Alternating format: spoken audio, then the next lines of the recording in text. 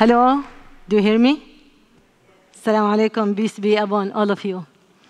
I'm so happy to be here with you. I would like to thank the Oslo Forum for this invitation. It is a commendable initiative to celebrate those who defend human rights and freedoms. Many of us here would admit to often finding it difficult to talk about themselves, of course, including myself. So I will try to show you how I come to my position on political and human rights issues, as this seems more important than storytelling. I grew up in Yemen, in a family familiar with politics and law.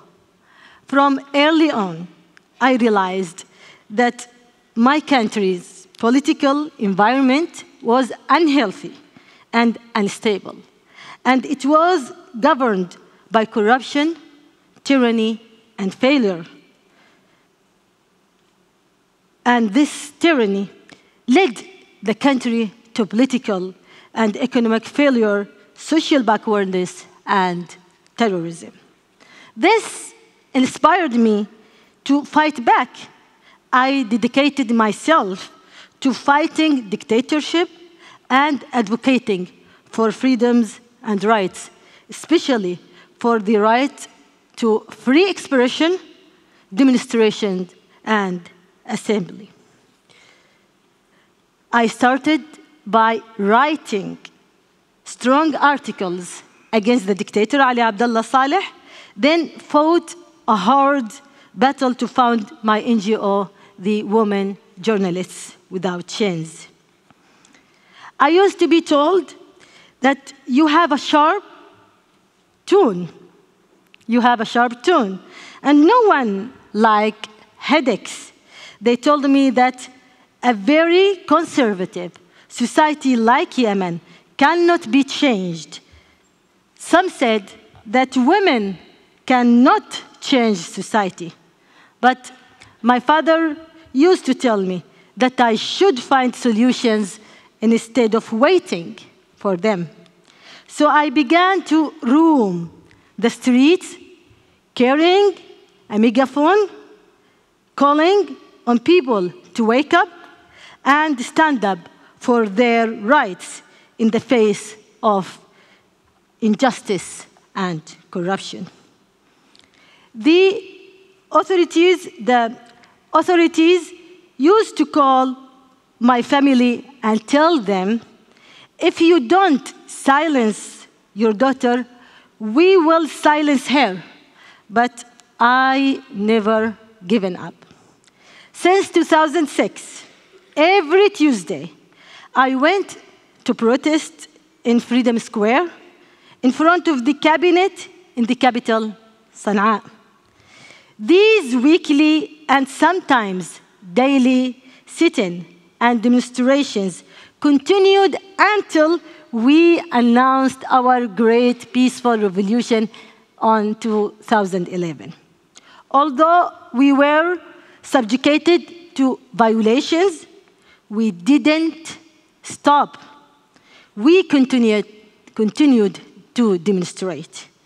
The dictator kidnapped me and put me in the prison. He thought that would weaken me, but prison didn't make me afraid. It made me strong. It amplified my voice in Yemen and around the world. My imprisonment helped to ignite the spark. Thousands of people took to the streets to call for my freedom, for my release. They hold my picture, as you saw, the first time they had done this for a woman. Millions of Yemenis women and men went to the street, demonstrate peacefully, chanted the same chant that I used to. The people want to follow the regime. People want to build a new Yemen. الشعب يريد إسقاط النظام. الشعب يريد بناء يمن جديد. All those millions of people, women and men, were struggling and sacrificing for freedom, democracy, justice, and rule of law. So for this, I have been called, as you saw, the mother of the revolution, and I was awarded the Nobel Peace Prize on 2011. So, dear friends, our peaceful revolution led to the resignation of the dictator Ali Abdullah Saleh and to transitional period and a successful national dialogue that brought all Yemenis together. We wrote a great draft of constitution that guaranteed all the human rights values and good governance principles that we sacrificed for. But unfortunately, the forces of the counter-revolution led by Saudi Arabia, UAE, and Iran started their war against our will to democracy, freedom, and justice.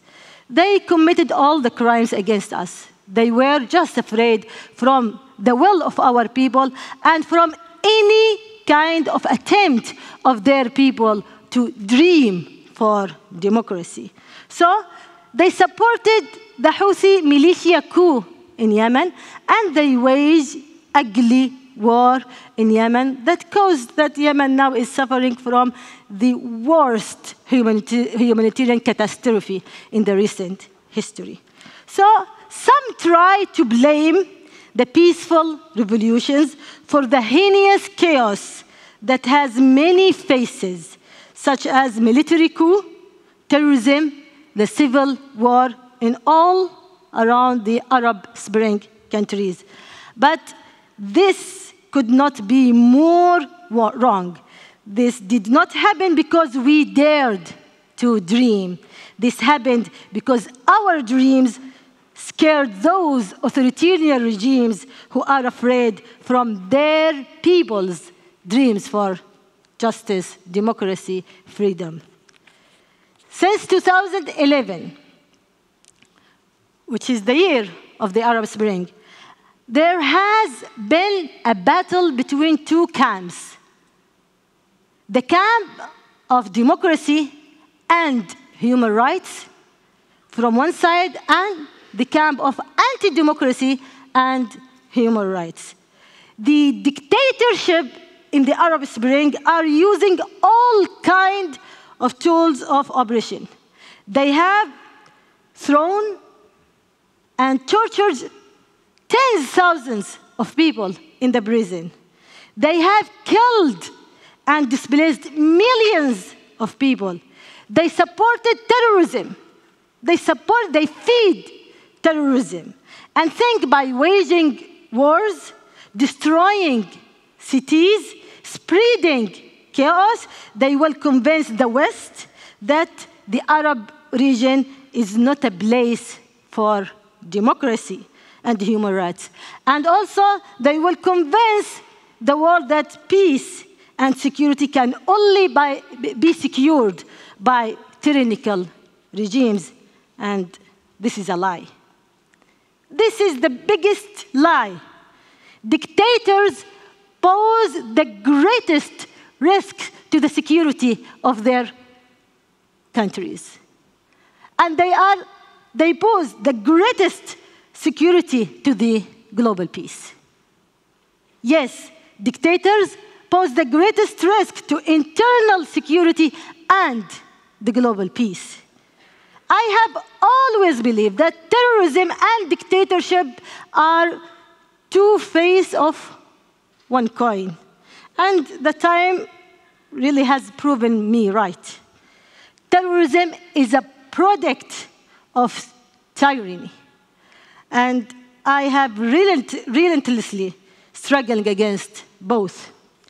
So it's shameful that dictatorship have close tie with democratic countries, with democratic regimes, with democratic governments like United States and the Western governments, who turn a blind eye to the gross human rights violations being perpetrated. The tyrant and human rights violators must not feel unreachable by international accountability and justice.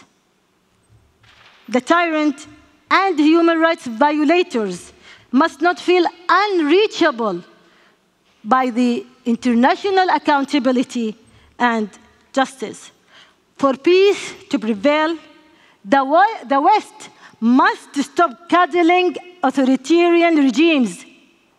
They must stop allowing the so-called war to be an excuse to protect those dictators. Many tell me that change is not possible, but I know that we shouldn't give up. We must not give up. Change toward democracy and freedom, it is not only possible, it is inevitable. I have never thought of giving up. I'm not scared because I know time is on my side, because I know that I am on the right side of the history. The dictators, with all their strength, are the ones who are scared. They know that their time is limited. It is our responsibility here, all people here in the Oslo Forum, and all people around the world who dream for freedom, democracy, justice, and rule of law, to stand up and to keep hope alive, to fight peacefully for freedom, dignity, and democracy. Dictatorships around the world are united. So to oppose them, to defeat them, we should be united too. We have, here we are in the 21st century, we have many tools that can help. Technology, internet, and social media are some of the strongest tools that we have in this century. Yes, there is too much hatred and polarization, especially that is being used by the organized campaign by the authoritarian regimes. And this media, this technology is being exploited and used against people who strive for democracy and freedom. But this tool also helped us to achieve our dream and will help us. So if we invest more time and resources, we can reclaim the online spaces.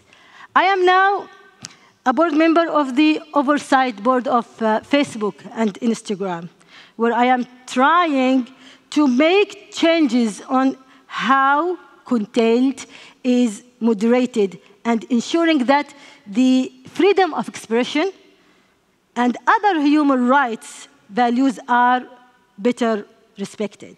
So our work is only a part of the solution.